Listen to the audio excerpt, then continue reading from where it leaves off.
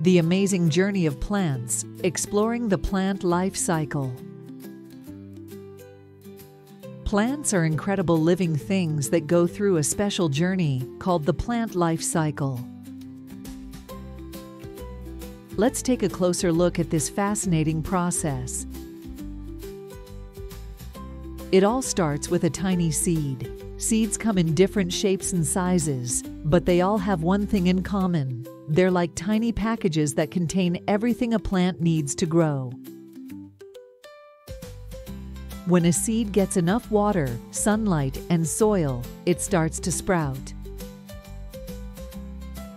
Next comes the seedling stage. This is when the tiny sprout grows its first leaves and starts to look like a small plant. The seedling needs lots of water and sunlight to keep growing strong. As the plant grows, it enters the next stage called maturity. This is when it becomes a fully grown plant and starts to produce flowers. Flowers are like nature's way of making new seeds. They attract bees and other insects that help pollinate the flowers, which means transferring pollen from one flower to another. Once the flowers are pollinated, they start to produce seeds. These seeds will eventually fall to the ground and start the cycle all over again.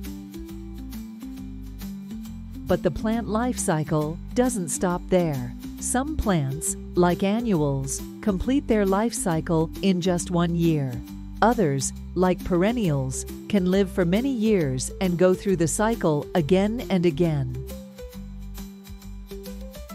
Understanding the plant life cycle helps us appreciate the beauty and importance of plants in our world. They provide us with food, oxygen, and even medicine.